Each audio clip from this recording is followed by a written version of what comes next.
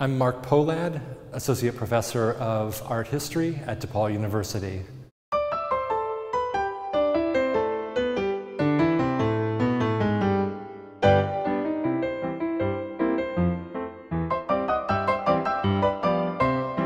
"1913" doesn't sound like such a long time ago, but it really was culturally. It was before the era of the Hollywood films. The Art Institute wasn't even 20 years old. No radio, no television. Primarily, the only way people saw art was to actually go and see for themselves. In 1913, most people thought that Impressionism was about the most avant-garde art they could imagine. And yet here were works of art that were really taking apart the human body, works that were challenging, works that offended people, insulted them, puzzled others.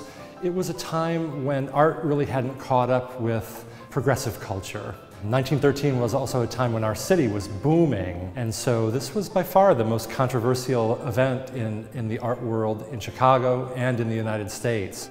This exhibition tries to look at the Armory Show not just as a time when Chicago and America revealed themselves to be kind of unsophisticated or crude, but why were people really upset? What was so challenging about them?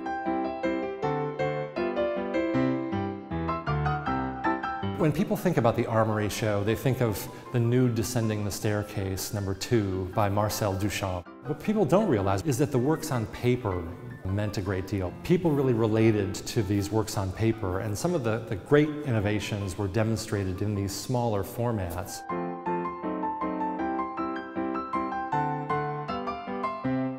This was the first exhibition that introduced modern European art and the history of modern European art to Chicago and American artists.